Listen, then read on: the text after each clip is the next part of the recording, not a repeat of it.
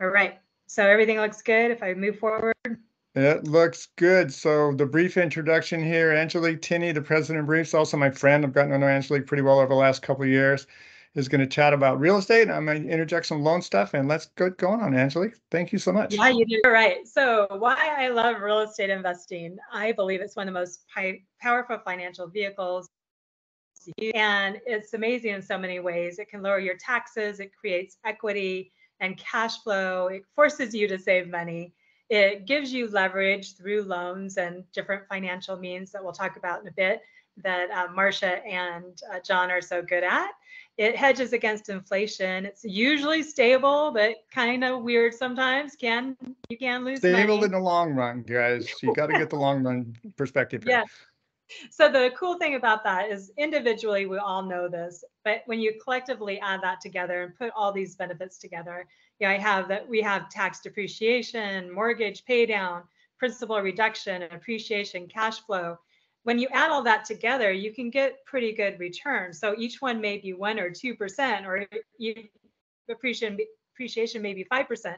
But when you add that all together, including your leverage, maybe you're getting 10% or more a year in reality. I don't know that as a fact. That's my theory about how it all works. But does that make sense? Absolutely. All right. So everyone's journey is going to be different. No one has the same amount of time or resources or connections, knowledge. Your personalities are all different, what you're going to like, and your strengths and weaknesses, the area you live in, whether it's cheap or expensive, your cash flow, if you're wanting cash flow or if you're wanting appreciation. And everybody enters the market at a different time in the economic cycle with different interest rates. Your local economy is going to make a difference for you as far as employment moving in and out of the area and your population increasing. So all that is going to make everyone's path so different. So no two people are going to have the same real estate investing journey by far. So this is the educational talk. I am going to be talking about taxes. We're going to talk about finance. There's going to be legal stuff kind of mixed in, but we're just education people. We're not any of these as far as tax advisors or legal advisors or financial advisors.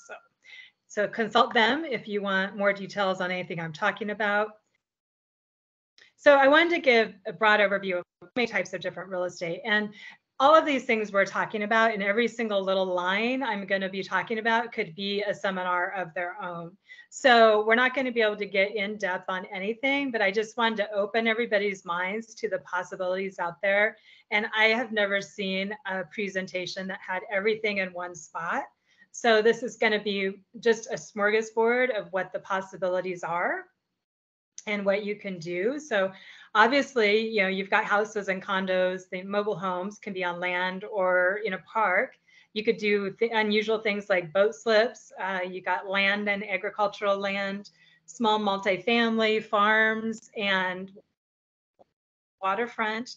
In the commercial category, you've got mobile home parks, apartment buildings, self-storage, unusual things like car lots or car washes, warehouses, office buildings, retail buildings, industrial mixed use, REITs. So investing in REITs instead of a whole building. So you can still be in the real estate arena without having to commit so much into it. REITs do fluctuate with interest rates, and I've had some REITs that I've been whacked pretty hard on my investments when the rates went up. So I didn't study that well before I invested in my REITs. So that's something to be aware of. DSTs are kind of like REITs, but they are a different category. It's called Delaware Statutory Trusts. That's what a lot of people do because you're able to 1031 exchange into those. So a lot of people that are at the end of their real estate journey will often go into DSTs as a way to continue investing, but not have to manage properties. And they are trusts that are kind of like REITs, but a different ownership format and similar to syndications as well. Syndications are group collective funds going into buying often apartment buildings, but could be any kind of commercial or short-term housing or anything could be the topic of the syndication. So one thing I really like is called Ground Floor, and that is a crowdfunding website where you can invest a little fraction or more in hard money loans. And so people that are out there flipping or trying to get a rental ready for their clients will try to get financing on ground floor. And so they're paying hard money rates, and you can join in and be part of their funding. So I've personally done this, and the reason I want to bring it up and specifically talk about ground floor is because you can invest as little as $10 on ground floor. So in my case, I invested in 400 different loans, and I did that between $10 and $50. And I did that before the interest rates rose and as the supply chains issues were still happening. So out of my 400 loans, there were 100 that did not pay back quickly and did not pay back in time. So 300 did well, and I got like a 9% return, and 100 have not done so well, and they've been very slow to pay and get their homes sold or finished.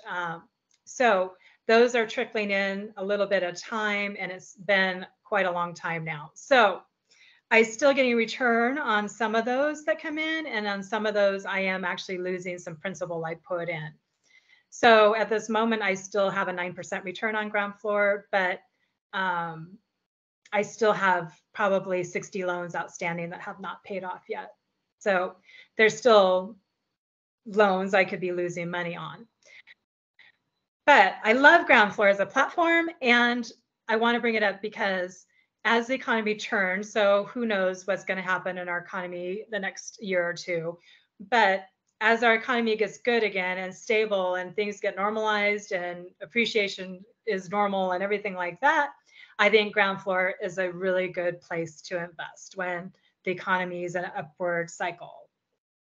All right, and then one other kind of investing would be note investing. If you don't want to deal with the tenants and toilets, note investing is a way you can still be kind of in real estate, but on the mortgage side and make money in real estate. You don't get the appreciation, but you get the cash flow.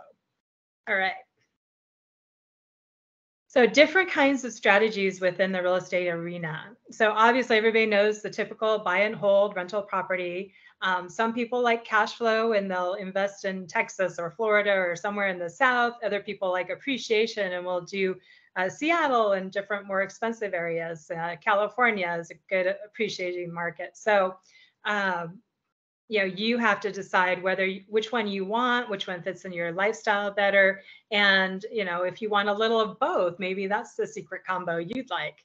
So Airbnbs, you can do just a room in your house, or you could do a whole house or a tiny home or anything, including a tent on Airbnbs. So we all know about it now, and it's a great way to go. Furnished rentals, or the traveling nurse kind of category that's not as strong right now, but it was very strong. So nomading professionals, so they need furnished rentals for a little longer term than an Airbnb. Some use Airbnb, some use Furnish Finder to find where they're going, or Craigslist. Of course, you've got flipping homes like we all see on HGTV. You've got value add. That's often what we describe in an apartment building, where you go in and maybe put the utilities onto the tenants so that the landlord is not having to absorb that cost. That's a typical value add play in an apartment building. So of course we've got remodeling in every category for apartments or single family homes or everything else. You can change use. You could take something from what's being talked about a lot right now is from an office building to residential. And there is a lot of challenges in that, but if you can find the right building that works for that, that could be a really big play you could make. New construction, some people used to just buy an option on a property, get a contract in as something was being built and just write appreciation as the market was going up. So, just over the year that the home's being built, they may gain appreciation right there. And then obviously, if you buy new construction, you don't have to put so much effort into everything about it. So there's wholesaling, very, very popular beginner strategy. There's a lot on the internet about wholesaling. So just Google that and you'll probably find tons of YouTubes on that. Rental arbitrage tends to be in the Airbnb category, and it's something I've personally done a couple times, where you rent a property and then you re-rent it out on Airbnb. So you need to disclose with the owner of the property and get their permission that you're going to be re-renting it, and make sure they're okay with that. So lease options, so buying a property on lease option or selling a property on lease option are both cool and interesting ways to go that can save you on real estate commissions and has all kinds of advantages. Master leasing, that tends to be like on an apartment building where instead of taking one unit, you're taking the whole apartment complex and you're leasing the whole thing, and then you're taking responsibility of the management and leasing it out one by one. Seller financing, you could buy seller financing, you can sell on seller financing. When you sell on seller financing, you get that interest. Foreclosure, we may be seeing more of those. We'll see here shortly. Washington State does have a lot of foreclosure laws. So make sure you are well aware of the foreclosure laws or if you're buying at the auction, let's say, you don't need to worry about the foreclosure laws because the foreclosure is already processed and done if you're buying at the auction. But if you are talking to somebody that they're still in the process of foreclosure, be very aware of the laws in Washington State if that's going to be your business strategy. There's special laws you need to be very aware of that have big penalties. So you can do things like rooming houses. Wendy, who's on the call, does rooming houses in big homes around the popular Seattle neighborhoods, and she loves it. And student housing is kind of similar to that, or having a building that's similar for drug rehab or VA, or people getting out of prison, are some of the specialties that some of our REAPS members have specialized in. Senior housing, like adult family homes in Washington State, you're allowed 6 residents in a home.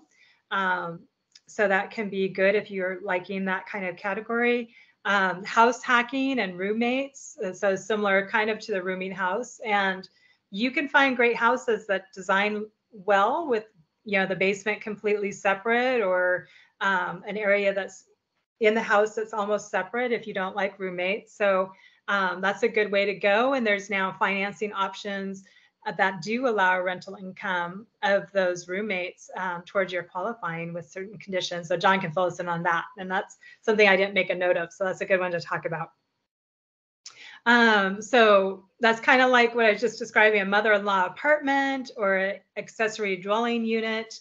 I have always owned properties with these in them. As a single gal, it made a huge difference in my life when I had a property with those in them to help me do my real estate investing. So now dadus and backyard cottages are super popular in Seattle and elsewhere, of course, but very trendy in Seattle.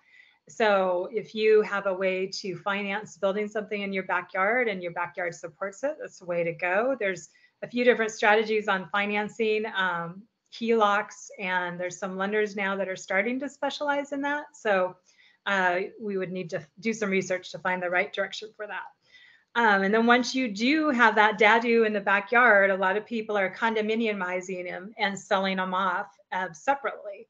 So they can even sell that basement apartment separately. So it could be a 3-unit you condominiumize.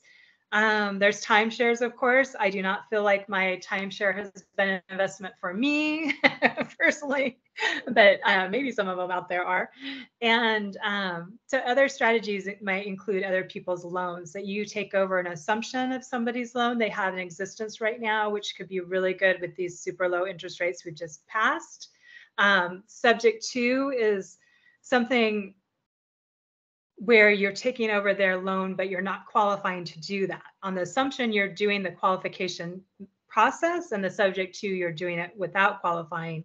And it's not a process the bank likes so much, and some escrow and title will not work on those kind of properties, but some will. All right.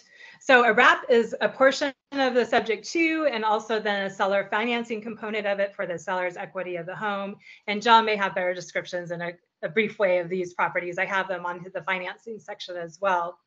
And then overall timing of your real estate investing, what the economy is doing. So you want to definitely ride the wealth waves. So right now we're kind of in a choppy wave situation with the high interest rates and not a lot of homes coming on the market, with people protecting those interest rates they do have that are great on the homes they have right now. So timing is super important and can make a big difference. So there's a lot of people that say, you you buy real estate, anytime you buy real estate is a good thing. But if you have the timing, it's even a better thing. So seasonality. So I talk about this a lot at the REAPS meetings when I do the market report, because every year there's a slow time of year during the holidays that prices tend to go down on the homes that do sell. So it's a great time to buy if you're an investor. From this time, I always feel like it's the time right when we have to turn the clocks back or forward, whatever it is, in October. This year it was in November. So when it gets dark at 4 o'clock, that's when I feel like it starts being the time to go out and make deals in real estate, up until January and February. So January and February are stronger months than November and December, but deals can still be made through that time period. And then the seasonality is stronger, and a lot of people are buying and selling in the spring and summer, especially the spring. That's when prices actually do tend to go up the most. So I say have the wind at your back and sell in the spring and buy in the winter. All right. So staging obviously can make a huge difference in impressions. That's just one more thing and component of what you do in your real estate. So hopefully I can get the slide to go the right way now. All right, financing. I'm gonna take a break and let John talk now, because this is his arena. All right. So you can see the ulterior motive Angelique has here, which is to introduce you to the broad spectrum of real estate that's available. And each one of those topics could be a seminar in itself. And if you go to the different REAPS meetings, that's what you're going to get. You're going to get each one of those topics as a seminar itself. And I think I've seen almost every one of them there. So, because it's hard to take all that in. There's so much broad spectrum that you can do in real estate, creativity in different areas and all of that, that you want to kind of figure out what you want to invest in and then lean that direction and go to specific meetings and get the education and get the knowledge that you can be successful there. No one's going to tackle all of that. It's just too much. Loans are the same way. So I'm not going to read off all of those loans, but there are a variety of ways to finance properties. You can get loans through institutional banks. You can get loans through private individuals. You can get loans by doing the seller carryback that Angelique mentioned in her presentation. There's all of that available. What you want to do is you want to line yourself up with my suggestion here is when you look at all of these financing options available, you line yourself up with a loan officer, a mortgage advisor that knows these well, that you have trust with, that can work with you on them, and then kind of glue yourself to them, glue yourself to a good real estate agent, glue yourself to a good organization where you get education, and that's really good for you. I do want to mention a couple things. There's such a wide variety of mortgages available that you really need to talk to a mortgage professional, probably in depth, about your specific situation and strategize and see what works best for you. There are changes that happen in the mortgage industry frequently. For instance, one of the most significant ones just recently, Fannie Mae changed its guidelines where you can now use a 5% down and purchase a 1 through a 4-plex property. So you can buy a duplex, triplex, or a 4-plex with 5% down as an owner-occupied purchase. That's very different than a week ago. That just went into effect this month. And it used to be a duplex, triplex was 15% down, a 4-plex, I believe, was 25% down. It effectively removed those properties from first-time home buyers' consideration when they didn't have that down payment. Now, if you want to get into real estate and you want it to help it cash flow for you and pay the mortgage with a 5% down, you can buy with conventional financing a 4-unit. Then you get the advantage, the value of 3 units there. They're going to pay you rent and potentially knock off most of your mortgage payment. Now, of course, you're a landlord and it comes with the landlord responsibilities and all of that. You're going to learn a lot about that at REAPS as well. There are specialized loans. The DSCR loan is something that a lot of investors love. Debt service coverage ratio. If you don't have income, you can purchase a property and use just the income on the property as the qualifying income for the purchase. It's obviously an investor loan because you have to have income on the property. It's not owner occupied. It is non-owner occupied. But you don't have to show any kind of income. There's no W-2s, there's no tax returns, there's no nothing. As I showed at one of the presentations that I was at, when you look at the loan application on that page, it's basically blank because we don't get your other income. We use this as subject property income. There is a special loan called the all-in-one loan, which we've mentioned at different times in the Reeves presentation. It is for high-end borrowers and specifically borrowers who have really good cash flow relative to their expenses. So if you roll a lot of money through your bank account relative to your expenses, it doesn't mean you have to have a lot of money. The point is relative to the outgo, then the all-in-one loan can cut years and potentially tens of thousands, if not hundreds of thousands of dollars of interest off your loan. The effective, recently on one of my clients, the effective interest rate was less than 1%, and they were going to pay that loan off in less than 3 years without any change in their budget. So the point is, there are lots of lending strategies and there are lots of loans for different people in different situations, and we should sit down and talk about your specific situation and see which one meets your needs there. Any questions so far, guys, on Angelique stuff and on the financing? You can put those in the chat box. Well, I think a lot of people don't realize that rental income, like on a threeplex, can actually count towards your income. Absolutely right. It can count toward your qualifying income, is what Angelique's saying. So that means that if you don't qualify for that property by itself, because it's $1 million, and I have this exact situation right now with a client. They qualify for about a $400 and some thousand single family residence. They can't find the single family residence that really meets their needs there. They found a fourplex, which is a little over $1 million. Now you can do FHA financing too, guys. You can either do FHA with 3.5% down, or you can do conventional with 5% down. Use those other 3 units as qualifying income, and they qualify for more property because of that. And it looks like they're going to be able to buy this particular property. Good point, Angelique. Yes, that saved me when I got divorced because I qualified for 500,000 at the time. You can't buy anything in Seattle or the East Side for 500,000. So I was able to get a duplex for 750, and I could qualify for that and be able to still live in West Seattle here. And it takes some time to find a place that's cool. This was all remodel we did, but it takes time to find the space that you like, to make that nice kitchen and that kind of thing. And I even end up with a view, which is pretty amazing. But every multifamily does not have that. Usually have the galley kitchens and that kind of stuff. So you got to find one with the right space to have the lifestyle included.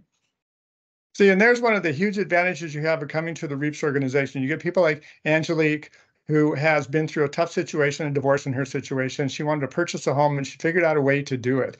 It's going to require some flexibility. It's going to require some strategy. It's going to require some give on your part, but you can potentially purchase real estate.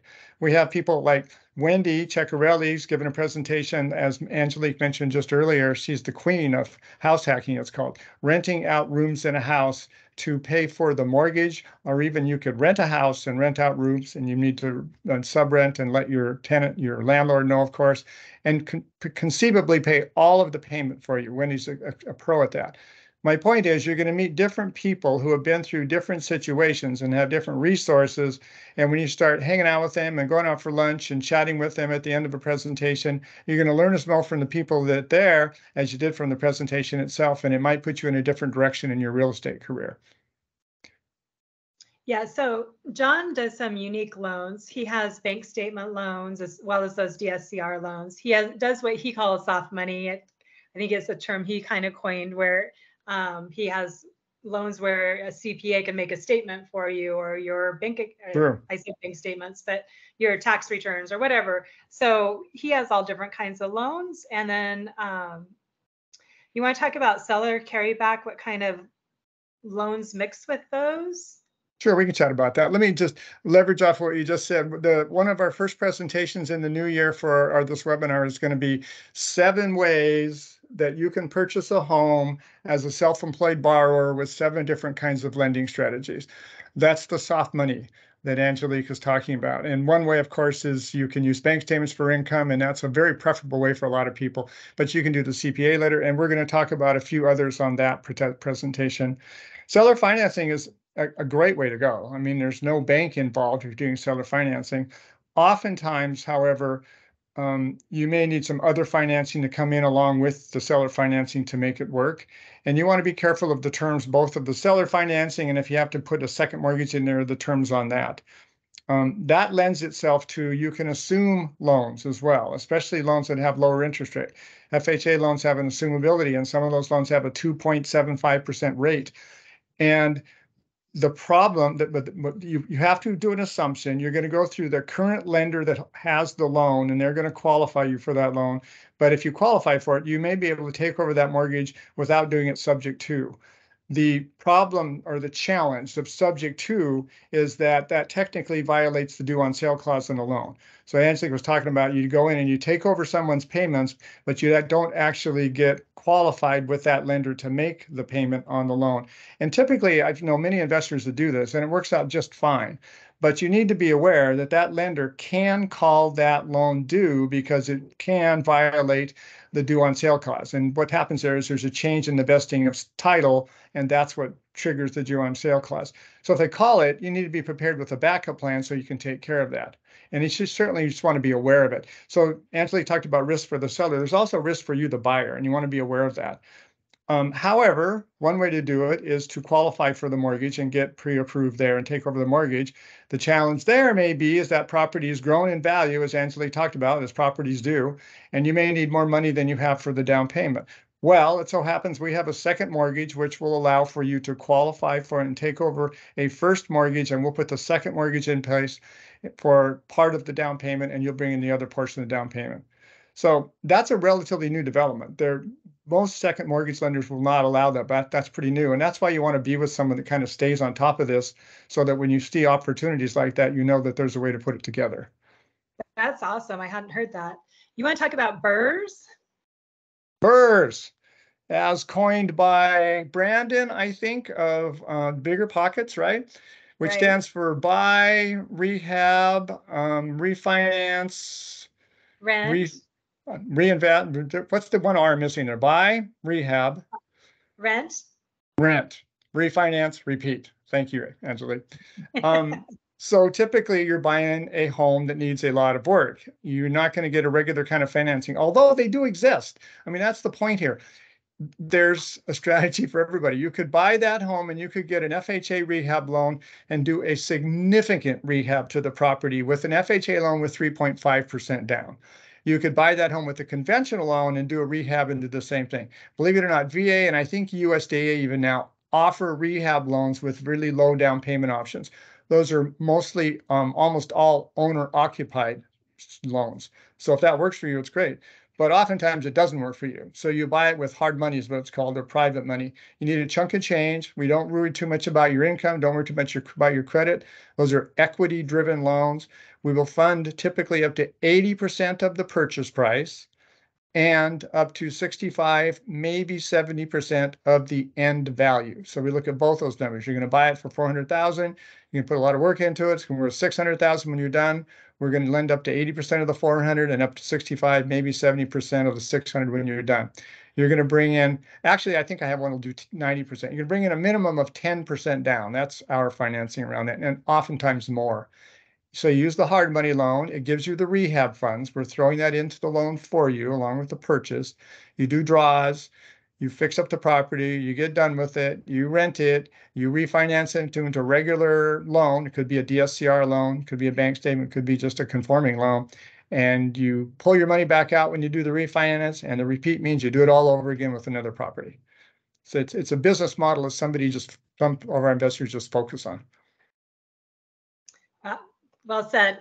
So cross collateralization is something on the list that people may not be aware of. And that is when you use a lot of properties as the collateral for getting a loan. So if you have a lot of rental properties and you have equity in them, and maybe it's not a ton of equity, but collectively it's a lot of equity, there are some lenders that will use multiple properties for the collateral. And we have a sponsor named Flynn Family Lending that will do that. So in the crowdfunding category, you can kind of do a hard money crowdfunding to get your properties financed as well. For the multifamily area, there's syndication where you get a lot of people to contribute funds, and there's a lot of rules with that. You need lawyers involved, so you'll definitely be studying that if you do that. Yeah. And then paying down. Go ahead. I said, yes, I'm agreeing with you. And, the equity loans at the very top there, Angelique's talked about that, but I just want to mention for you, some of our clients' business strategies to purchase owner occupied, live there for a couple, 3 years, get the property where it's ready to need to be, get some equity. keep it, rent it, go buy another property. That's a great business strategy, and it depends on how quickly you need to move to buy properties. But one of the things that I'm going to suggest that you try to do when you're there is, while that property is owner occupied, while you're living there, that is the time, as long as you have enough equity, that you want to put the line of credit on that property, because lines of credit are great tools. Once they're set up on a property, they're there, and you can pay them down. And it'll be great when you move into the next property to have one or two properties behind you that you have lines of credit on, which you can pull and use for down payments on other properties. Or maybe you're going to buy that fixer and do the Burr method there, and you're going to use your HELOC as the cash to get down into for the down payment for the property. So if you can get one or two lines of credit set up and manage them well, you don't use them to buy the boat, not the Harley. I mean, that's up to you. But my suggestion is, if you want to build wealth with real estate, that you're going to focus on real estate for the time being. The one place where you can borrow money that we will allow to use for the down payment on a house is a HELOC, because it's a secured loan on a property. We're going to put that extra payment, the HELOC payment, in your debt ratio, and as long as you qualify, that could be your down payment for your next home. Very cool. And it made me think too, while you were talking about getting that money for the rehabs, you can also get personal lines of credit that aren't tied to a property. So there's a few lenders around our area, Washington State Employee Credit Union. I've heard they'll do 30K without much qualifying. So I've got, Verity Credit Union, BCU, as different places. They're usually credit unions that will do these personal lines of credit. So that could definitely get you a kitchen and bath remodel and an affordable home. There you go. Zach Right. is asking in the chat what a piggyback loan is. And so if you look down on the list there, it says piggyback loans 80, 10, 10. The piggyback loan is the 10. The 80 stands for an 80% first mortgage when you're buying a property.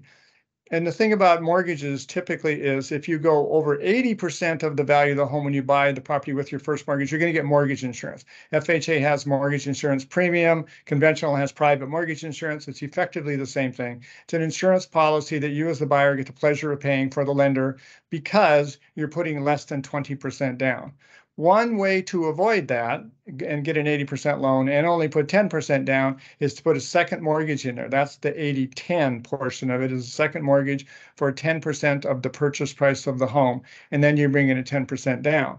Because the first mortgage is 80%, there is no mortgage insurance involved. The second mortgage could be a HELOC we're talking about, or it could be a fixed rate second. And if it is a HELOC, it's built in for you. You pay down the HELOC as fast as you can, and it opens it up so you can use it for other purposes. And then a year or two down the road, you buy another property, the HELOC is opened up, you can access the HELOC there and use that for the down payment on the new property. All right, so I know those were really popular before the 08 crash. Are they still out there and in existence now? Which what, the 80-10-10? Piggyback loans, yeah. Yes, they are. We can do piggyback loans with either a fixed rate. And actually, I believe, I hope I'm not over speaking here, I do have a non-owner occupied fixed rate second mortgage. You're going to pay for that. Okay. The rate is pretty steep on the non-owner, but it's a fixed rate. It's not a HELOC, but you can use that in conjunction with the first mortgage to purchase a property. So if you have questions on it, give me a call. I need to check on the parameters of that to know for sure just exactly what you can do. All right. There's also great ways to pay down your mortgage. So a lot of people know about biweekly payments or paying an extra payment a year, but there's also ways you can use a HELOC to help you progress your pay down of your mortgage quickly. And that's right. That takes a lot of effort for your brain to wrap around. So you got to watch a lot of videos on that. We actually have some people that specialize in that as a company called United Financial. One of our members is a representative for them. So there's ways to make your mortgage pay down very quickly that you can get involved in, especially if you have a lot of cash flow running through your life. Like you have a lot of rental properties and you've got money streaming through that also goes back out, but it can help you in the process. So yeah, so the point is, our goal, our mission statement that we have, guys, is to help you build wealth with real estate. If you come to our company for mortgages here, that's why I talk a lot about strategy, because when does strategy beat rate? Almost always when it helps you build wealth, more wealth with real estate, because you have a different way of doing it. So we're going to talk about strategy, and we're talking about your resources, and we're going to talk about what works for you. And usually part of that equation is paying down the debt once you have it as quickly as you can. And that program that Angelique just mentioned, it takes away the brain power. And actually, you plug your numbers in, it'll tell you exactly where to make payments every single month between your credit cards and your HELOC and your first mortgage to pay off things faster. It's kind of like you have to, that they do the snowball method there, where you pay off one credit card and then take You're the talking money. about Dave Ramsey? That's right, Dave Ramsey's method, and you snowball it. Well, this is a little more intricate than that, and it can be even faster because you got a software program that'll help you do that. So are you a representative of that software too? My wife is with Chris, who has it. Yeah. Okay. All right. So partners, everybody leans on their relatives, right? Joint ventures, financing Or their partners, parents. is the way to go. And other people's loans, we talked about briefly on the assumption, the subject to, the wraps, the lease options, and the master leases. So there we go. On most of those I have on the screen right now. So I'll move forward. Tax benefits. So I am by far not a tax accountant, but I'm going to just talk about these things that I may be talking right or wrong. Just know that. So, okay. All right. So if you keep a house and sell it within a year, so that's if you sell it before a year's out, that's short-term gains, and that's ordinary income.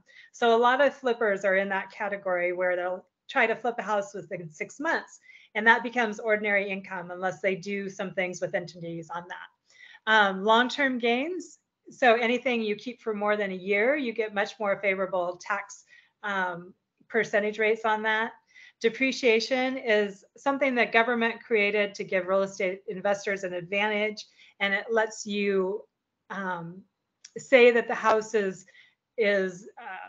depreciating. I don't know the right word other than depreciating. And so it lets you take a tax write-off that's kind of a phantom ghost write-off that doesn't really happen, because when you sell the house, it'll probably be still worth what you paid for it or more. But in the meantime, you get this tax deduction on your taxes.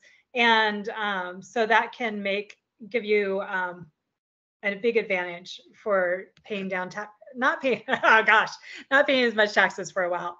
And bonus depreciation is something that has been in the past, but Trump made it even better, I believe. So you can write off even more quickly on your depreciation. And also, if you were buying vehicles for your business or different things like that, you get bonus depreciation and can write things off right away instead of having to capitalize them as they were in the past. Cost segregation is an amazing way to get your taxes much lower, especially if you're a real estate agent as well. The combination of being a real estate agent and cost segregation is very, very powerful. So Anderson Advisors probably has some good videos on that. Anderson Advisors does a lot of asset protection kind of videos and tax strategy. So you'll find some good advice from them on those kinds of topics. And they'll actually tell you what depreciation is much better than I did. But if you don't take depreciation, when you sell the property, you still have to pay what is called depreciation recapture. So that's about 25%, I believe. It might be 20%. But so whether you take depreciation up front, which is an advantage, at the end when you sell a rental property you've held, the government requires depreciation recapture. So you might as well take that depreciation up front and have the advantage, because you will get a tax at the end. One way to avoid that tax is to do a 1031 exchange, and you defer that tax later down the road. And another cool thing about 1031 exchanges is if you have the foresight and the vision to decide what your dream home is going to be, you could actually make a plan towards that over time and 1031 exchange from your rentals into your dream home situation. It takes a couple steps and maneuvering and planning to do, but we do have a video on the REAPS website about doing that. And it's a really cool strategy when you have the foresight of knowing what you want in the end. So everybody gets a personal exemption on the home that they own. For singles, it's up to $250,000, married up to $500,000. So as long as you lived in the home 2 out of 5 years, owner occupied, you get that advantage. So one strategy is just to keep moving every couple of years and get that appreciation and right. what you've done to that home in the meantime. So in your advantage. So we're almost done with taxes. You do get to rent your own personal home for 14 days a year, tax-free. Who knows why, but you do. And so if there's a golf tournament that comes to town, or like if you're in Kentucky, the Kentucky Derby, something that's huge and every room is rented out in your city, it's really good for that kind of scenario. If you have a duplex like I do, you can, write off half your, I haven't been doing it, but I should, half your landscaping, or, half the tools you buy for maintenance, that kind of thing. Half your utilities are part business expense. So that's a really nice way to go if you're living in the property that you're also having as an investment. You can also 1031 exchange a portion of the property. So the part that's business use, you can 1031 exchange. And then you are in a business when you have real estate, so you can write off things like your computer or your cell phone. And there are rules on everything, of course. So you got to do it the right way. Buy where you want to go. So if you have relatives that you always have to go visit in Louisiana, buy some real estate there so your airfare could be a write-off. And you still do have to do it the right way. You have to have a certain number of business days to personal days, and the weekends count as you get the weekends kind of as a bonus. Those aren't business days. So let's say, I'm not going to know the exact rules, but let's say you work on your rental property for 3 days of the week, you have personal days 2 days of the week, and then the weekends don't count as business or personal days. So you could stay there for a week and work 3 days and not 4 days. So I may not have that right. That's a rule you need to check on. But your travel can be a tax write-off. So you could do a vacation area that might be even more exciting for your passions, to do somewhere fun to go for where you have your real estate. And then when you do have a home that you've had a while and you have some appreciation in it, seller financing is a good exit strategy to help you lower your taxes. And you get the interest on whatever you can negotiate on selling that too. We just had a REAPS member do an example where he sold a commercial property he had, and he got 12% interest when he sold that property. So he really gained when the seller financing. So that was really awesome. All right. So real estate has. Let me piggyback on that, Angelique, before we leave so as Angelique said at the beginning, we're not tax advisors. We're not giving tax advice. You do want to consult a tax advisor, but intrinsic in what we're saying here is building your what we call power team. So a good real estate agent that knows investment is part of it. A good mortgage person who knows mortgages, a good title person, but also clearly someone who knows taxes really well can save you thousands of dollars in taxes. And it's not really how much money you make, is it? It's how much money you keep after all of the bills, including the tax bills, are paid. And a tax advisor can help you a lot. They can structure things really, really well for you up front, which will save you thousands of dollars of taxes later on. And that's really important part of it. So strategy in your team is really, really important here. One thing I get occasionally is a self-employed buyer that comes to me and says, I want to purchase property, but they also want to write off as much expenses like Angelique is talking about, so they reduce their taxable income and reduce their taxes. That's just a difficult balancing act, isn't it, for our self-employed borrowers?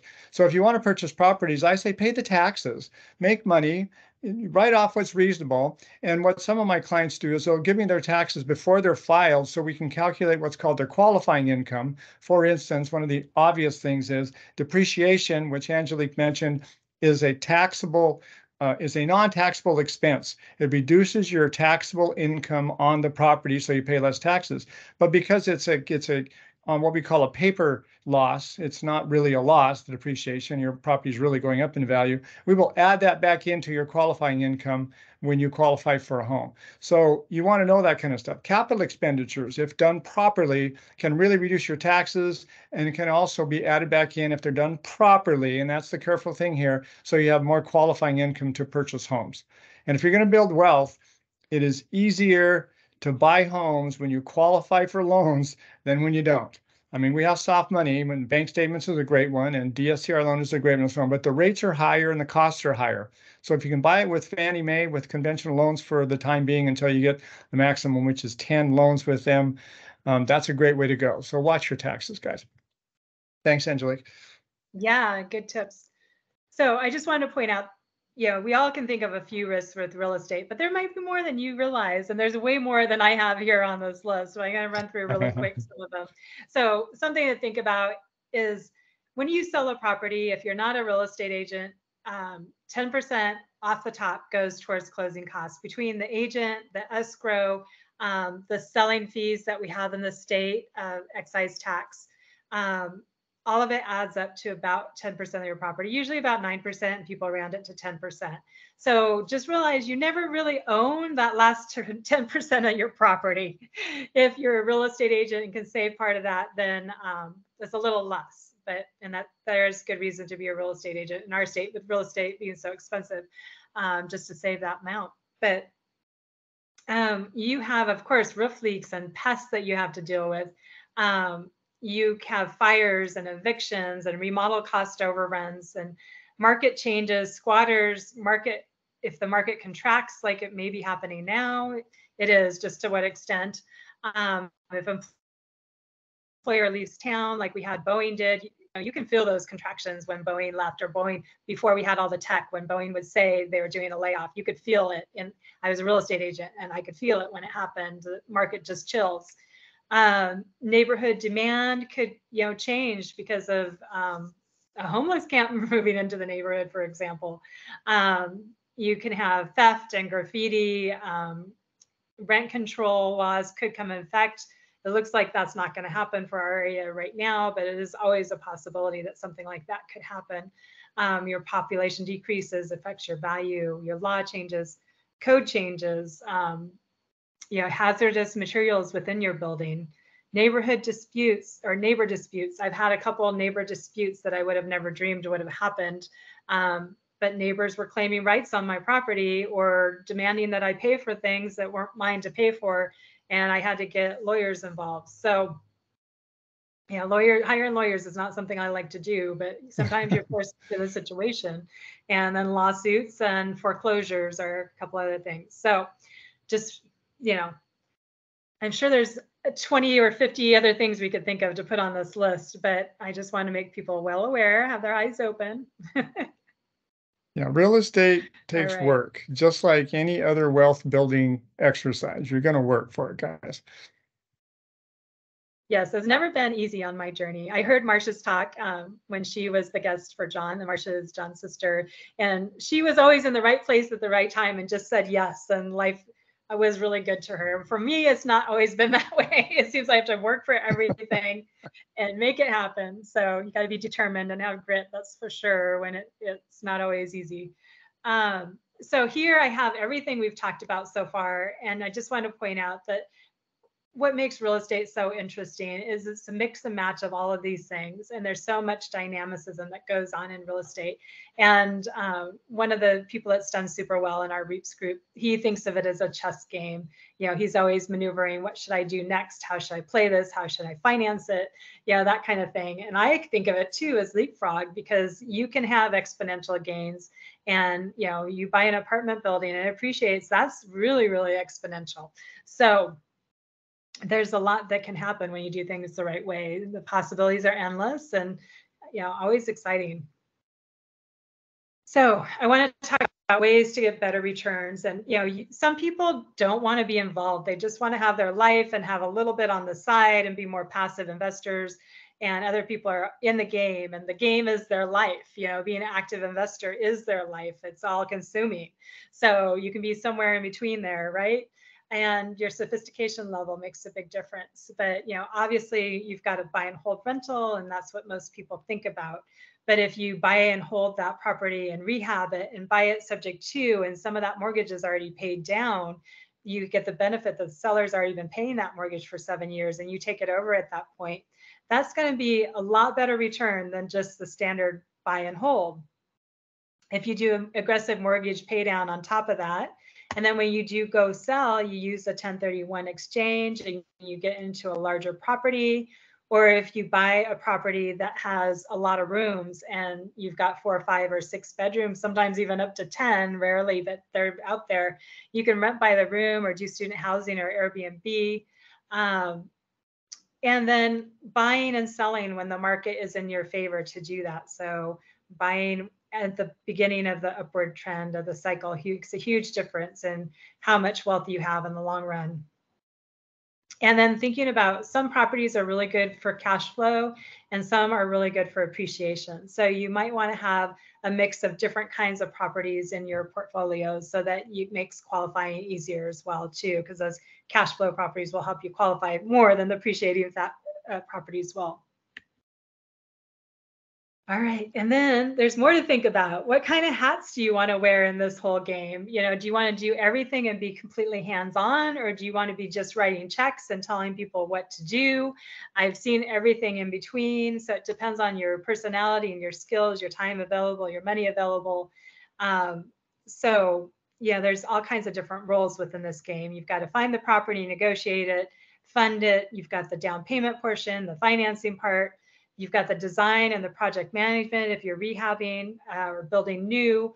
You've got construction, remodel, permits, repairs. Then you've got marketing if you're going to sell, or are you going to rent it? Even if you rent it, there's a little bit of marketing and staging. So there's all kinds of things in there for everybody to get involved in.